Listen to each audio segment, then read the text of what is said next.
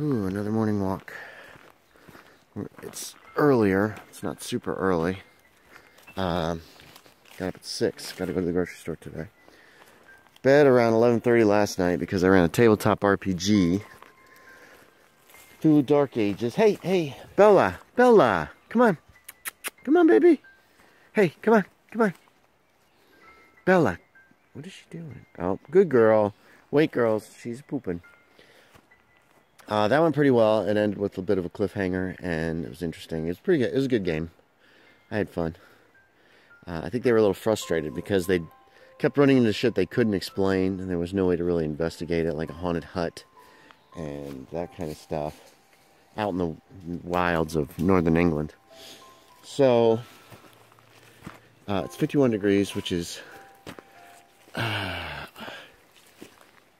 wait, how much is 51 degrees?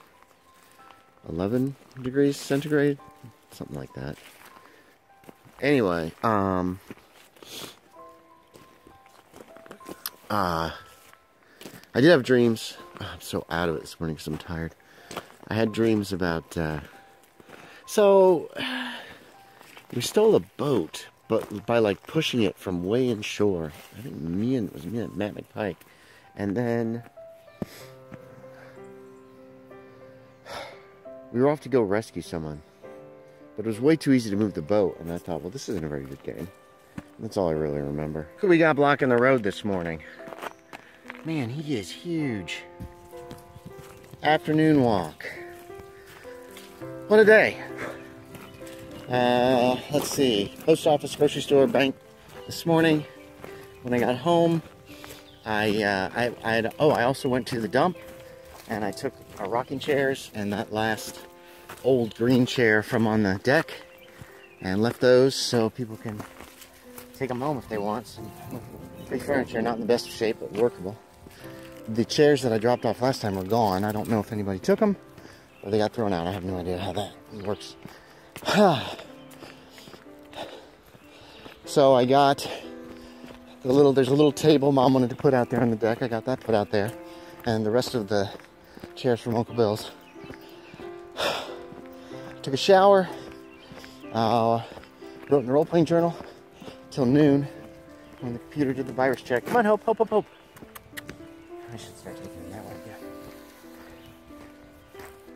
And then all afternoon, I listened to Becca, I can't remember her last name, Becca Howard's Calyx, wherein a woman named Josephine ran them through a gaslight scenario of Call of Cthulhu. The second half of one that I watched at the beginning. I don't know what the temperature is.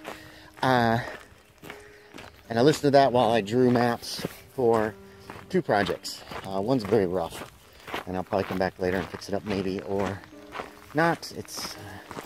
And the other one looks really nice. So, yeah, that took a few hours, but I think they look good. What are y'all into now? I think Christy, I gotta up her food. She's looking thin, like really thin. And I think I need to feed her a little more. So we're gonna up her food and take a bit and see how that goes.